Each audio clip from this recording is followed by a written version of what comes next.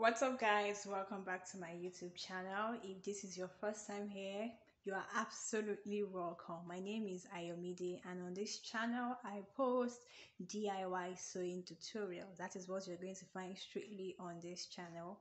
Tutorials about so many styles you can ever think of. If you're a returning viewer, I want to say a very big thank you to you. Thank you so much, guys, for always coming back, and thank you for the support. So everyone who takes out time to comment, I really want to appreciate you. Thank you so much.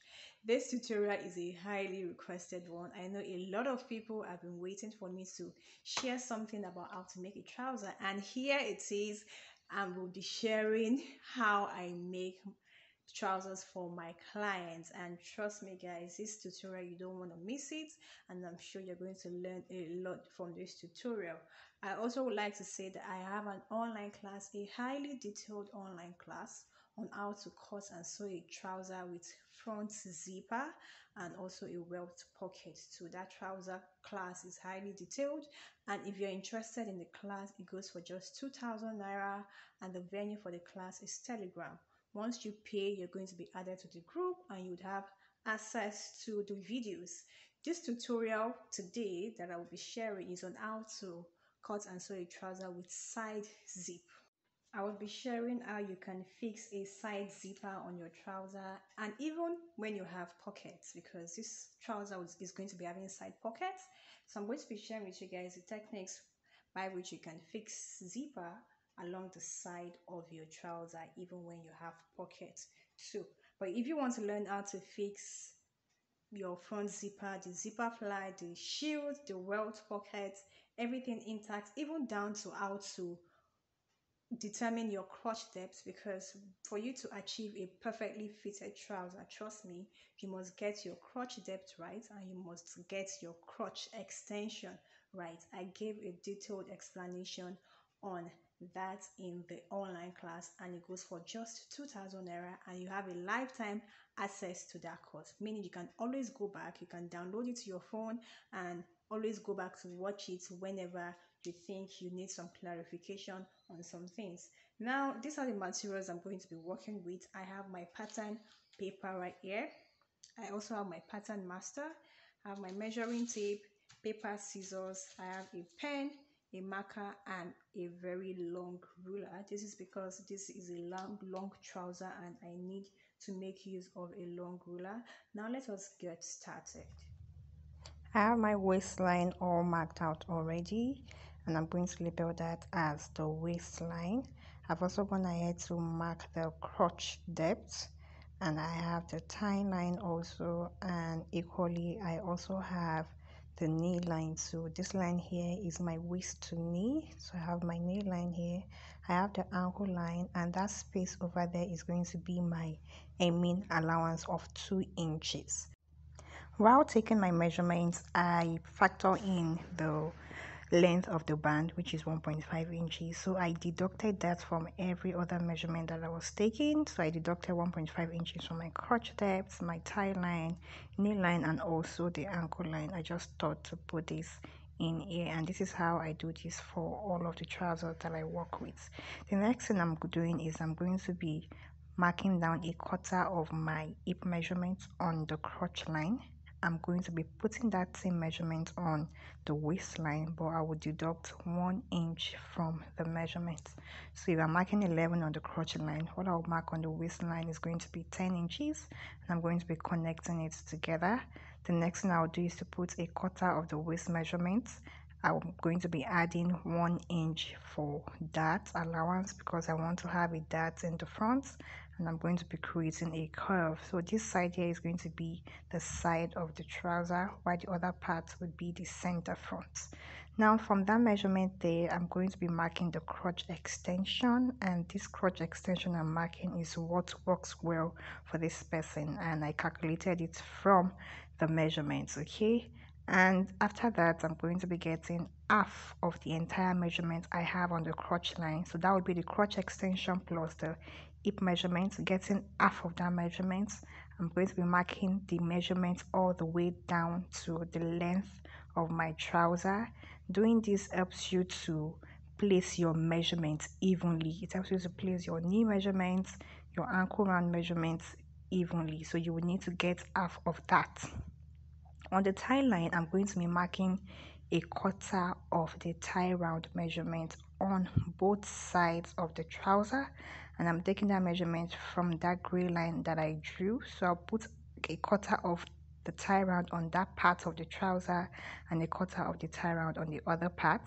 I'll do the same thing for the knee area, a quarter here and a quarter of that here. So in total, I'm going to be having half of my measurements. Okay, thereafter I would also connect them together and also connect from the crotch area to the thigh area. So if you're doing this is what you should be doing.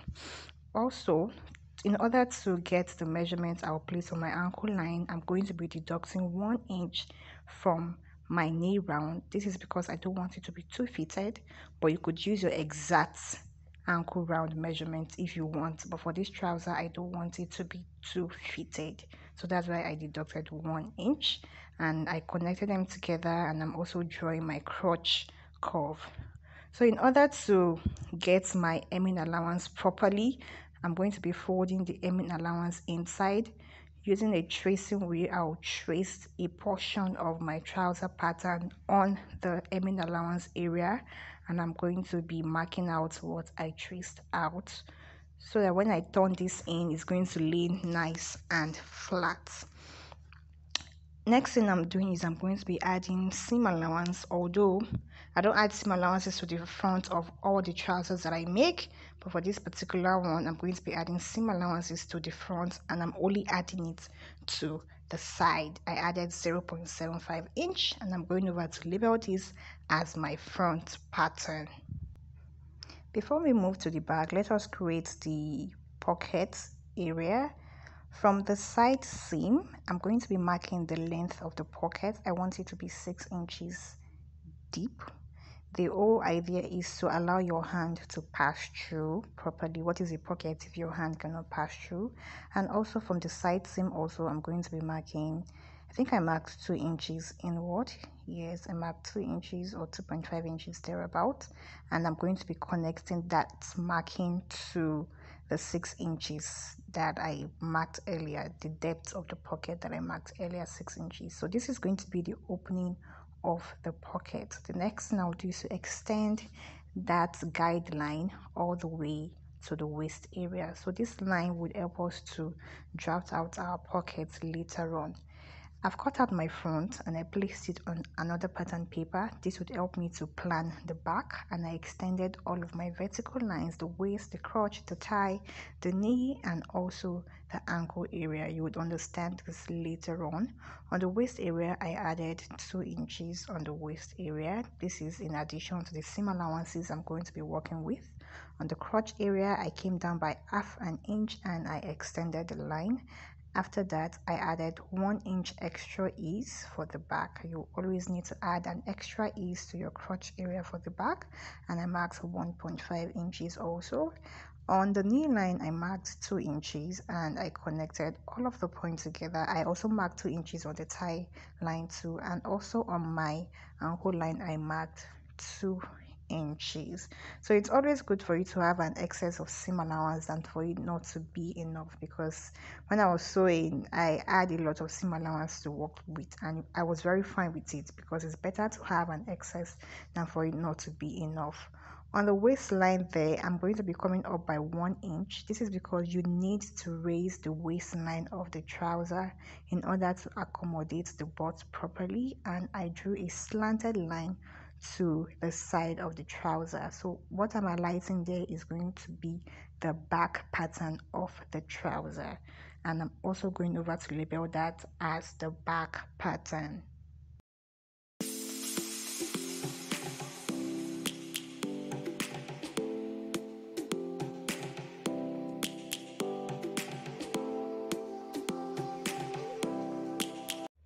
I'm done trimming out the back, and I'm going to be detaching the back away from the front. This is what your pattern should look like once you're done. The back would be bigger than the front.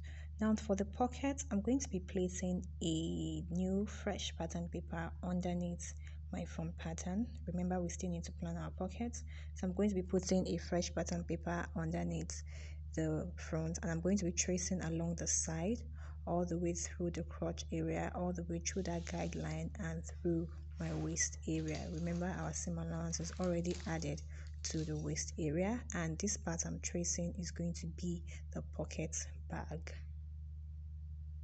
Once I'm done tracing, I will detach and then rule out what I traced. I added seam allowances to the side and also to the end of the pocket.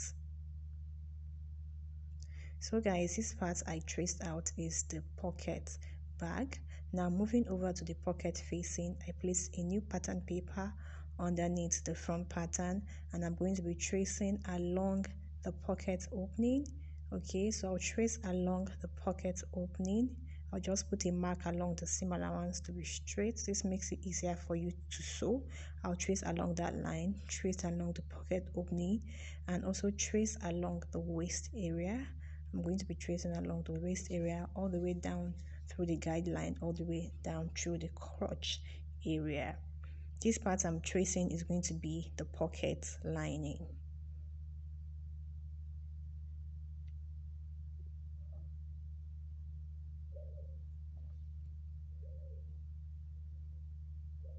Once I'm done, I label this as the pocket facing rather, not the pocket lining, and I'm supposed to cut 2 pieces for each of these, and I'm also supposed to cut 2 pieces for each of my trouser pieces too, for both the front and the back.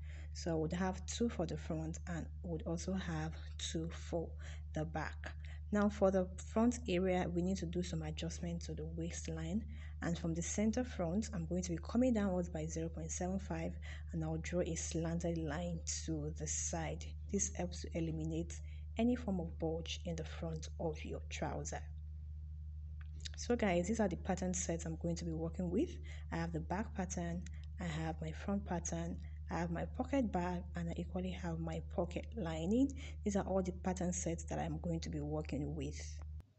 I have gone ahead to cut out my fabric, and I'm using a white crepe.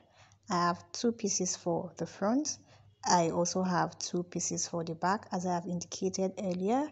And I also have my pocket bag and the pocket facing, 2 pieces of each one of them. So if you're sewing a trouser, this should be what you should have.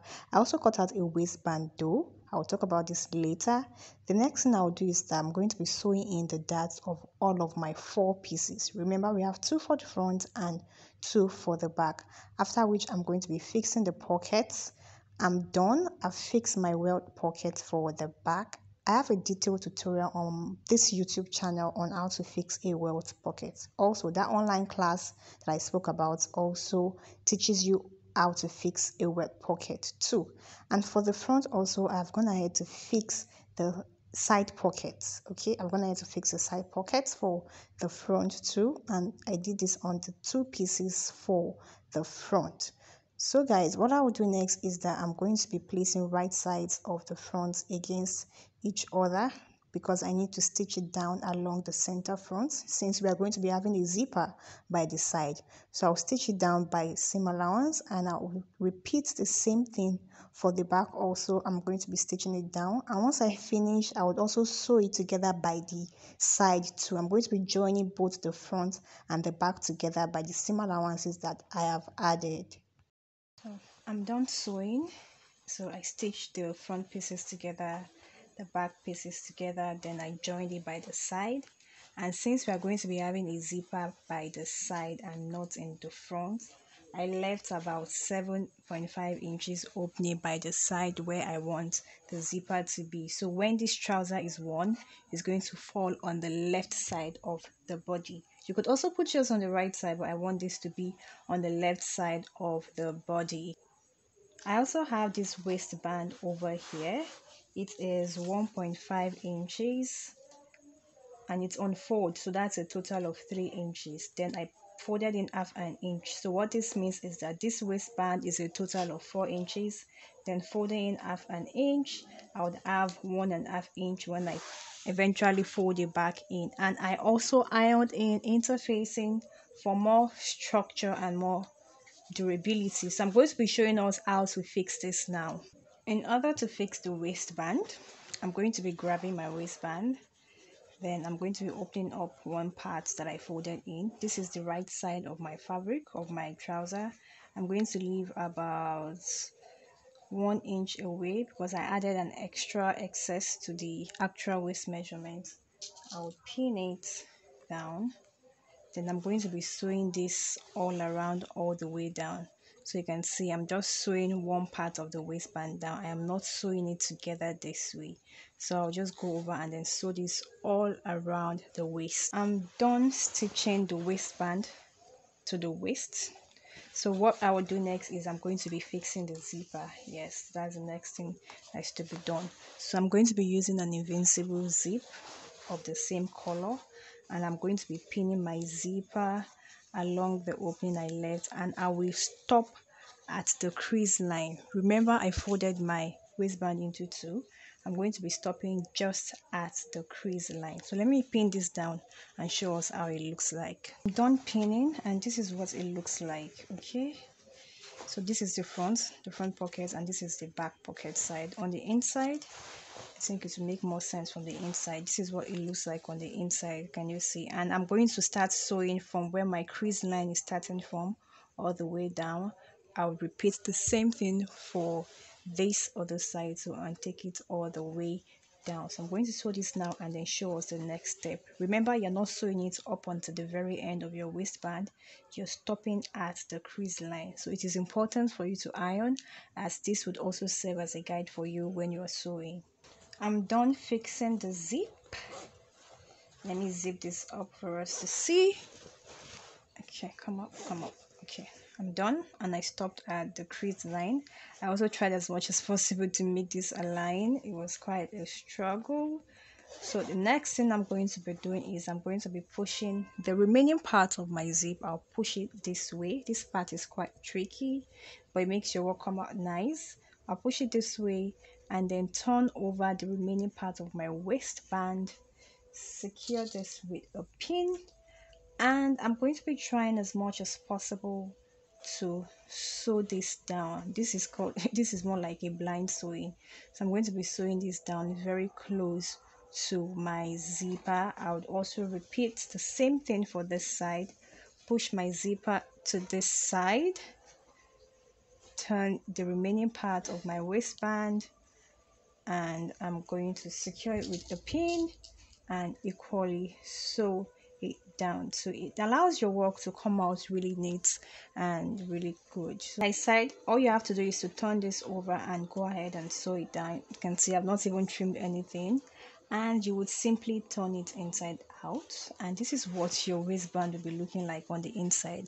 You see how neat it looks, very neat. Your zipper is secured and it looks so neat. You can even apply this to your skirt also.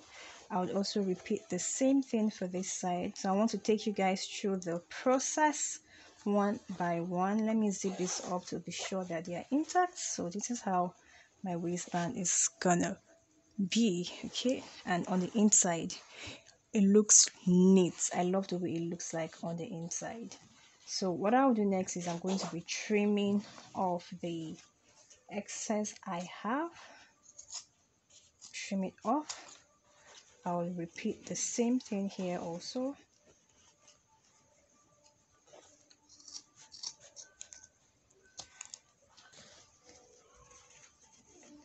I will turn it over, and I'm going to be stitching the remaining part of my waistband down. Now from experience, what I do is that I use my hemming tape. I'll place it in between the waistband, iron this down, and then go over and do a nice top stitch, because if you use only this, over time as you wash, the gum would wear off. So that's what I'm going to be doing. I'm going to be laying this in between. I would iron it, and once I'm done, I'm going to be doing a top stitch, and my waistband is going to be ready. I'm done ironing the hemming tape in between. You can see that it is properly stuck together. But like I always do, I will just go over and give it a very nice top stitch so as to keep the waistband in place, because over time the gum would wear off. Once I'm done, I would also secure the trouser along the hem, give this a very nice press, and this will be the end of this tutorial. So I'll just fold it in by the seam allowance which I added, and I'm going to be giving this a really good press. So I'll show us once I'm done. True guys, I know I said I was going to show us how this is going to look like, as I always like to wear any clothes I make on the mannequin. I've not ironed the hem. I'll just go over and iron it after now. But because this is a white trouser and it's quite difficult wearing a trouser on the mannequin, I'm not going to be wearing this on my mannequin, but I'm just going to be showing us what it looks like. This is the front. These are the front pockets, and I have the back over here, the welt pocket at the back, and this is the trouser all the way down to the hem. I have not ironed it along the hem, so once I iron this down, this is going to be laying very flat and very nice. So if you have found this tutorial helpful, make sure you give it a thumbs up. If you haven't subscribed to the channel already, kindly subscribe to the channel, turn on your notification for more videos also, and goodbye and see you in my next video.